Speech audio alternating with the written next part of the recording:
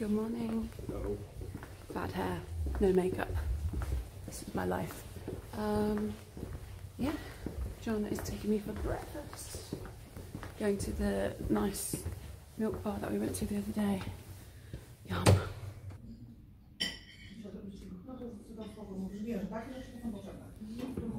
Hey guys, oh, not good lighting. Oh.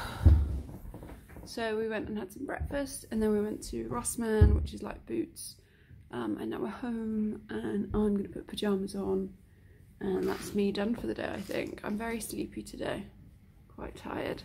I might show you some more stuff later, but I predict I shall spend most of my day sat there. Hey guys, hope you're all alright. It's a bit later now. The apartment is smelling rather amazing. John is possibly being the world's best husband today. I'm not ill. I'm just feeling very tired. That could be the reaction to some of the medication. Obviously, people get pregnant every day of the week and don't even know about it and don't feel anything. But I think it's partially the drugs that I've taken, and it's also like the adrenaline that you have running up to this, and then once it's done you're kind of like, so I'm not feeling amazing, but I'm okay, I'm all right, you know. Already had a nap today and it's not even lunchtime yet.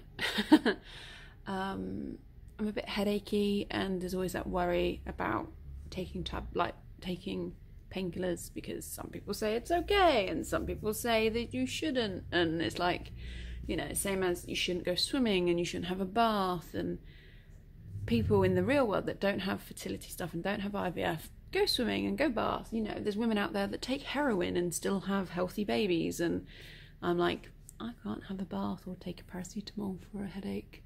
It's weird, but you know, you've made all this effort. As I said, this round 3 started in May, so yeah, to ruin it now by doing something that people sometimes say you shouldn't is just silly. Anyway, the reason the apartment is smelling amazing, in the oven there is some chicken and some vegetables roasting, because John's going to make some soup. One of the many things that is recommended is bone broth in this process, so we have some of that, but he's getting chicken and veggies to go into the soup. So that's roasting. I'm drinking, it looks like it's basically apple juice mixed with water, because the apple juice was a bit sweet. John's gone to the gym for a bit, as I'm saying, world's best husband, and I'm sat here doing laptop time. I'm quite lucky, really. But yeah, I'm all right.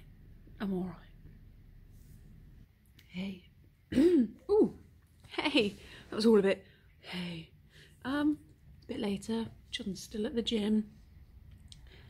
I took everything out the oven. I've shredded the chicken, so I'm not a complete waste of space. Spoke to my mum for a bit, and yeah, still editing. Well, faffing around on the computer. And here is John's magic bone broth chicken soup. It's veggies and chicken and goodness. There's Beachy. This smells yum. Hey guys, so I have slept a lot today.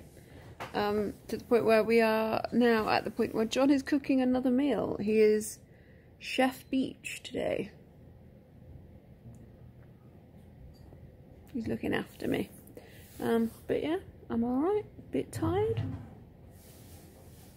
And hungry. I think at one point earlier I'd have actually said I was hangry for food, but yeah, John is now being a chef for me.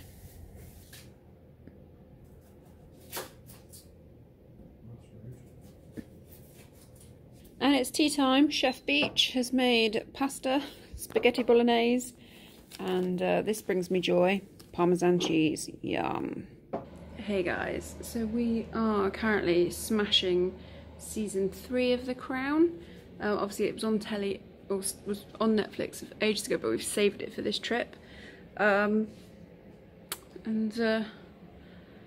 Yeah, it's face mask time. For both of us.